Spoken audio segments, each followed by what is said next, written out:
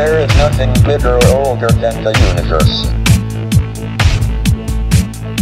Up until the 1920s, everyone thought the universe was essentially static and unchanging in time.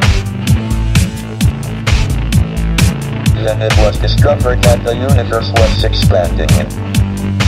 Distant galaxies were moving away from us. This meant they must have been closer together in the past. If we extrapolate back, we find they must have all been on top of each other about 15 billion years ago.